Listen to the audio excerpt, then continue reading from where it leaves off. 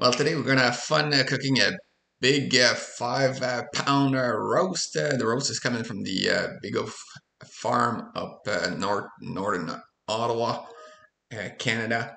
I'm gonna start with some tomato paste. Really important to put that in. I'm gonna use that. This is one of the things that you absolutely need to get this recipe good. I'm gonna put 2 cups of red wine. I don't drink any wine, so this wine was given to me by a friend.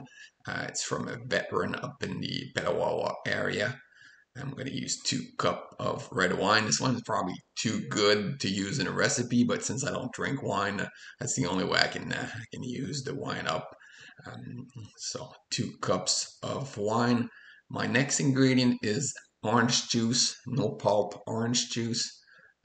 You can do it yourself with a few oranges, or if you're a bit lazy, just do like me. Use the store-bought one.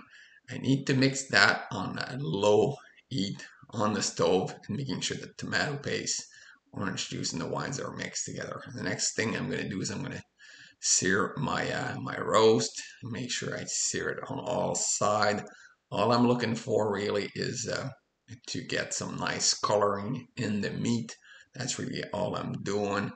And I'm doing that on every single side. So all you need is a bit of olive oil or avocado oil at the bottom of a pan, and then just get a light sear on all sides for your meat. The first thing I will put in is my carrots. I'm putting 3 large carrots. I'm going to put that at the bottom. Carrots is what takes the longest to cook.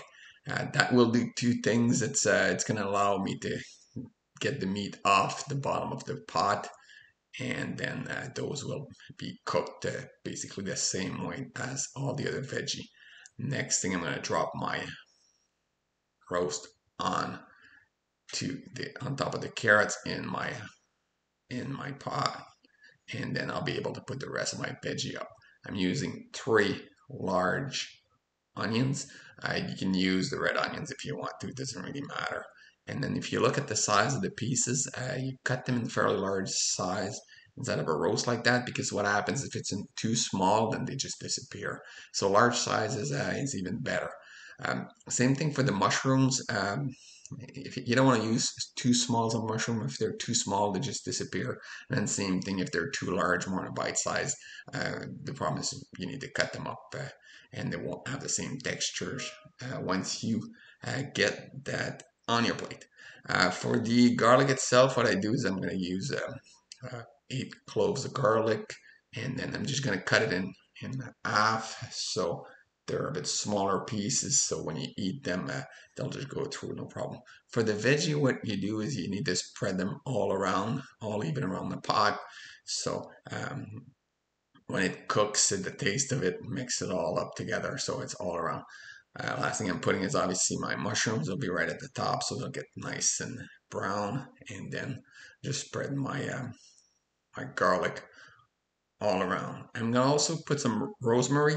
What I do with the rosemary, I make sure it's at the top. The rosemary gives it a nice of a taste, and it also makes the house smells awesome in the afternoon.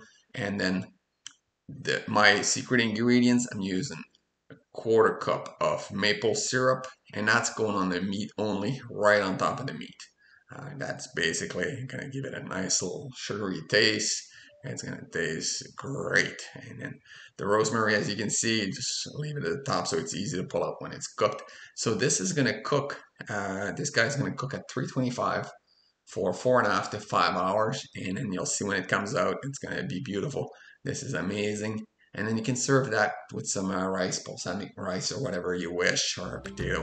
But this is how it looks. It is nice and tasty. You guys enjoy.